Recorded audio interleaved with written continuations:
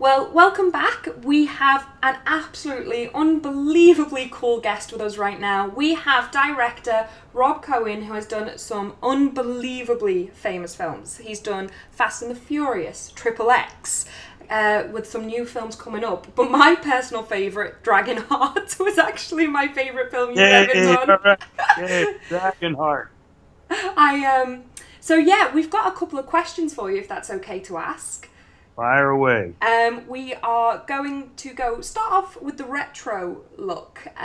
One of my fellow friends and sponsors for this stream, Rob Sharky Bantees, he was absolutely jealous that I got to interview you today, and he has many questions, but I've had to narrow them down. Come on, Sharky, lay it on me, man. The first one was Dolph Lundgren really seriously considered as Captain Freedom in The Running Man? Yes, he was. Really? Yes, he was. Oh. And we went a little round and around that one, and then I think, I don't know, maybe it wasn't a big enough part. You know, Dolph is a great guy, but, you know, he has an ego the size of him, if not a little bigger, and I don't think he thought it was enough of a role. Oh, that's a shame. Yeah, well, we could have given him an early break in the movie business here. It could have been another one I could lay credit to. Yeah, so, that could have been your legacy. Yeah. Well, I had enough of them in there, you know. Between Arnold and Jesse Ventura, we had two future governors, and the movie pretty much basically predicted the Trump presidency. How terrifying is that? You're psychic. It's scary as all hell. I'd rather have Richard Dawson than Donald Trump. but you know, you think of a kind of talk show, reality game show host becoming president of the United States, and you go, that's impossible. It would have been absurd what one person would have thought at one time. Yeah. No more. Well, there you go, Sharky. You don't have to look elsewhere now. For fact, that was true. But you've also directed some massive films as well, like Fast and the Furious. Did you ever think when you did the first film it would be as big a franchise as it is now? No. Anybody who said they thought that is either lying or psychotic. No, you know, I was making a movie for a spring break slot at Universal. Nobody cared about it. The studio didn't give a damn about it. The producer didn't care about it. I just had this idea, and nobody really understood what I was doing with these colorful cars and these non-star actors nobody really heard of. But I knew what I was doing, and you know, when I was just hoping it would be a big enough hit to make a second one. And everybody kept saying, oh, come on. You're lucky if this first one gets out there. And that year, Jerry Bruckheimer, a friend of mine, was making Gone in 60 Seconds. And Sylvester Sly was making Driven, also a friend of mine. And every time people would say to me, what are you working on? I said, well, I'm doing this movie about this street racing car world, and they'd look at me with complete pity and go, you do know Jerry Bruckheimer is making Gone in 60 Seconds and Stallone is making Driven, don't you? I'm dead on arrival, right? But, yeah, but I'm making something different, and I think you might be surprised who shows up for this one. And everybody thought I was deluded. And then, you know, the day came when it opened, and there were lines around the blocks everywhere in America, and Gone in 60 Seconds flopped and Driven flopped. So I had the last laugh. And now there's a new one going to be in the cinema any day now. That's incredible. Yeah, a couple of weeks, I guess. You know. I have a personal question that I've always wanted to know. Is Vin Diesel as geeky as everyone says he is? Working in a game and comic shop, we hear rumors that he is a massive geek. He is a massive geek. First of all, he's massive. And second of all, he's a geek. Yeah, he loves video games. He really does love video games, and we tried to bring some of that into Triple X. And I even wrote a scene where he has a talk with this kid on an airplane, and they get into. He starts to think about the rest of what's going to happen. The rest of the movie is a video game, and that's when that kid says, "Yeah, what do you get if you win?" He goes, "I get to be the hero." So, so it was, it is a big thing of him. He's bought the movie rights to several video games. I don't know what's ever happened to them, but I know he's once in a while involved in that. But yeah, he definitely is. That's the real deal. Well, that's also awesome to know. If you still talk to him, let him know about my shop if he's ever in Liverpool. Moving on from retro to the more current time, one of the questions Sharky had was that he and myself are massive fans of director's commentary. He even has VHSs of The Running Man where it had director's commentary on VHS. I don't even know how that would have worked, but he has it. And he was wondering... Me neither. He was wondering if do you think streaming devices like Netflix and Amazon are going to be an end of the era of director's commentary, deleted scenes and stuff like that? Or do you think it'll just create more of a high demand, but it'll be through a different medium? Well, I think that they are slow in realizing that fans want the extras. If you see a movie on Netflix, you should also be doing the featurettes, the documentary makings of, and you should also do the director commentary that you could either punch up in as you're running the movie concurrently, or have it be able to be dialed up on a second viewing without charging for the viewing of the film, but maybe just to listen to the commentary. And I think people need to write to Netflix. They're very sensitive to their subscribers. So people should write to them and go, "We love you, but we used to love director voiceovers or running commentary, and we want that back. How can you include that as part of how you present a new film?" And I think they'd be responsive. I would personally love to have that back. I remember watching Aliens and watching it on director's commentary and just being blown away by all these special things you would never know about, which makes you appreciate the movie so much more than you ever could just by watching it. So yeah, I'd love for that to happen. So maybe that's what we should all do. Anyone watching this, just start writing to Netflix and say that's what we want. Yeah, we want that director's commentary. Definitely. And one thing, I do all my commentaries in one take. Really? So if you're listening to any of mine, I literally start at the beginning, run the film, and just talk for the length of the film. And, don't edit it. I don't try to spruce up stupid things I said or, whatever. That's actually an awesome piece of trivia. Do you enjoy doing director's commentary?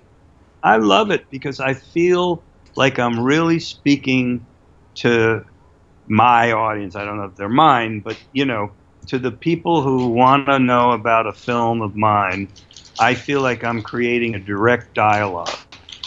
And that really is heartwarming because, you read crap from movie critics and, they don't have a clue what's going on. And they attack you or misinterpret things. And you just go, did he see the same movie? But when you're doing your commentary, you really feel like the only people who would seek out that commentary are the people that like the film and want to know more. So now I'm having a conversation with them. And that is very rewarding. That's wonderful. So yeah, we definitely can't let this die. We can't let this alternative medium die.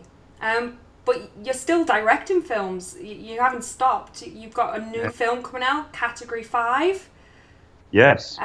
Tell us a bit about it. It sounds it sounds very much your type of film that you would direct. Yeah, it's pretty high octane.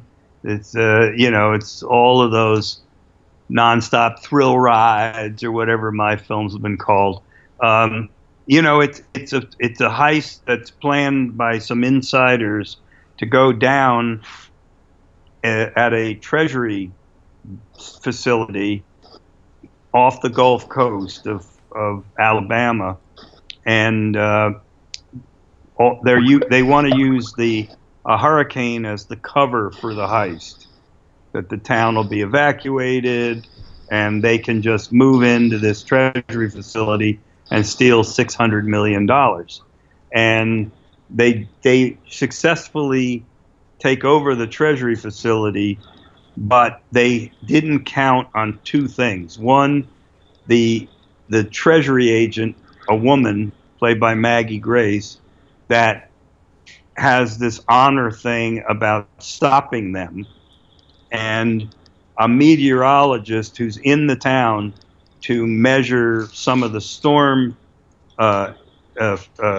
scientific data that gets caught up in it for another reason. And between the two of them, the tough treasury agent woman and the meteorologist knows how to use the storm to beat the bad guys, and the treasury agent is the one who's really good at the guns and fighting and all that. So I made the woman the action hero and the guy the intellectual hero, and they work very well together. The guy's played by Toby Kebbell, a British actor.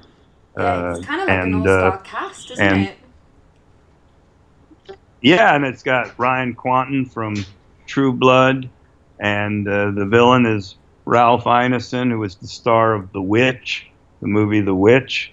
And it's a very good cast and very lovely actors to work with. And I made the hurricane in front of the camera. It's not a CGI hurricane. Really? And, I'm a big fan of that. I massively appreciate that.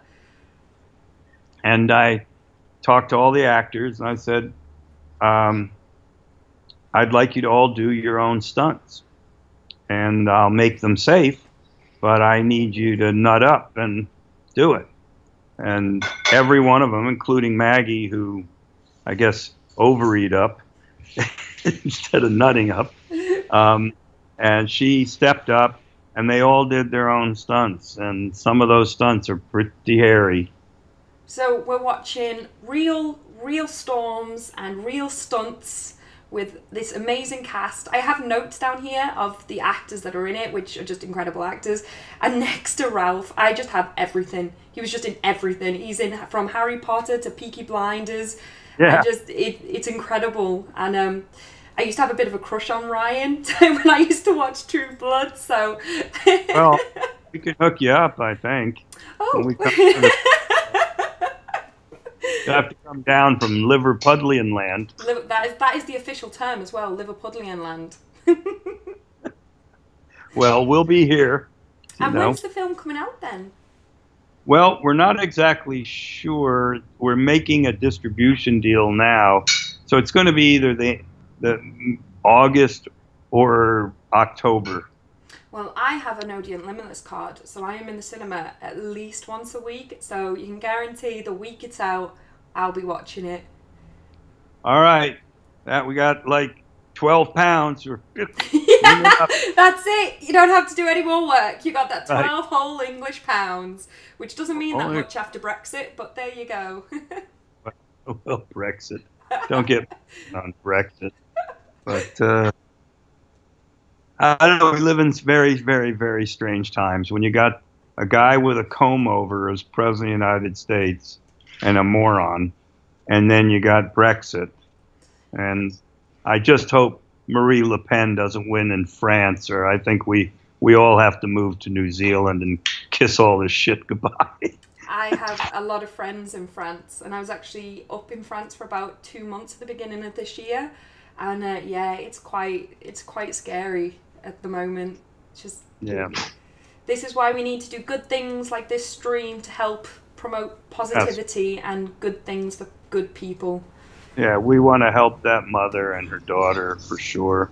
Yeah, so thank you so much for doing this. Oh no, when Andy Ewington, my partner on Red Dog, our own comic.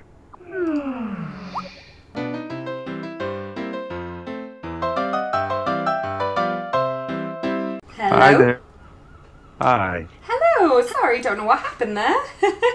You know, in the tremendously inconsistent world of Skype, actually, we got a 20-minute conversation in before it screwed up, I know, which is a Skype record.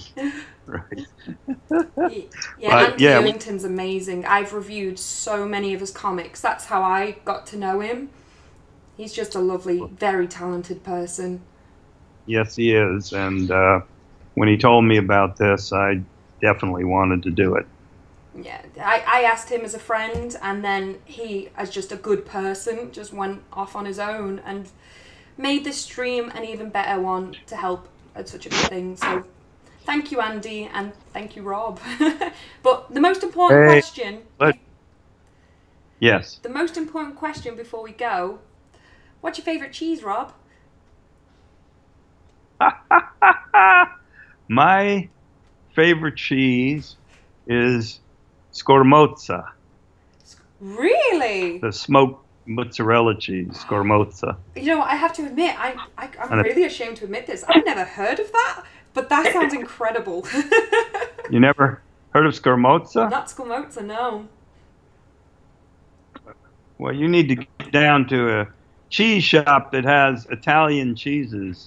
You really like it. do. It's very nice. It's smooth, and it has a smoky taste. And it's a very nice cheese with just a glass of red wine. Oh, Goes perfectly. we all love red wine. And it can help you quit smoking. Yeah. It can help you quit smoking because you got that smoky taste in the red wine. You don't need a cigarette. There you go. I actually might try that because I am currently trying to quit smoking. Please quit smoking. My soon-to-be ex-sister-in-law died yesterday, and it's from the smoking. She was 48 years old. It's no joke.